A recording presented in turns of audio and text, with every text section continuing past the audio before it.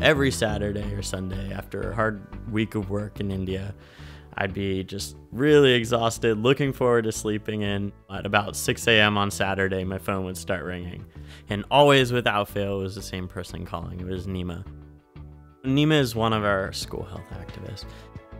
She woke up with an idea and she wanted to get it in action, and by noon she wanted it in place. It's a great way to start your weekend with someone reminding you why you're there. Why are you in India? You're there to work and support really the community and someone like Nima who's striving to help make their children's lives better. But if we get more money, we'll look to add more schools. My project in India was to work in Darjeeling, in the rural areas of Darjeeling, to implement a model for school health.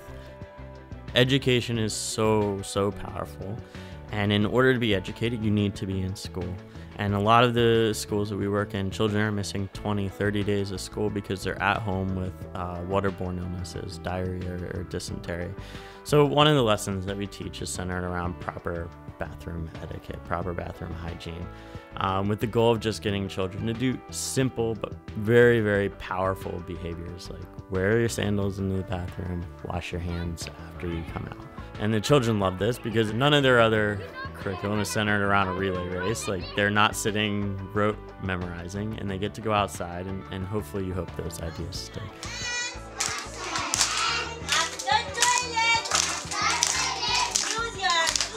Nima, instead of just standing there and talking the kids through it, is washing her hands with the kids, chanting. She has the other kids chanting, and she's smiling, and she's sprinting, and she's running around. She's as active as the 5- and 6-year-olds that are participating in the race.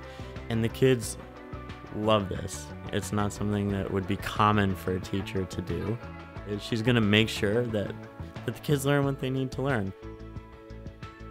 I'd say 90% of the time that you see Nima, she'll have a giant smile plastered across her face and be talking about some idea or something that she wants to do or something that she's excited about.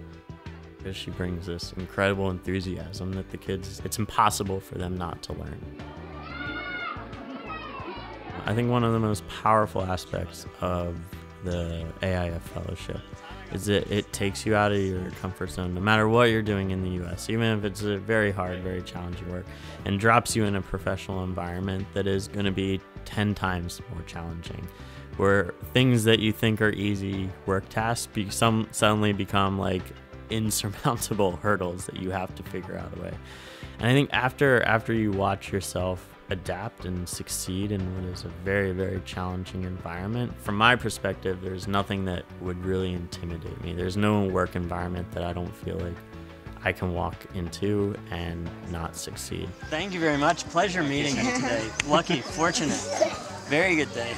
And so going forward, I think I just carry a lot of confidence that, as I become an intern and faced with these huge responsibilities and huge challenges, that I have the confidence that I can meet those challenges, that I can be a fantastic doctor, and a lot of that is due to my experience as an AIF fellow.